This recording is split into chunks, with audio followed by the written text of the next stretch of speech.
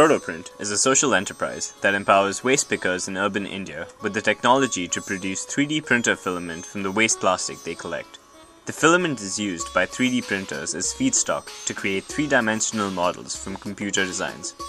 We market the filament globally as a price-competitive, recycled alternative to virgin plastic filament, empowering the waste pickers both socially and financially.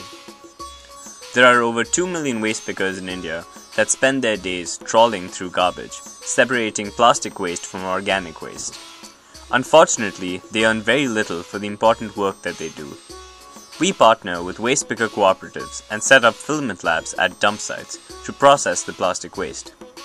At these sites, we train waste pickers to use low-cost technology to scan, clean, shred, and extrude the plastic into 3D printer filament, enabling them to earn over 15 times more for the same amount of plastic.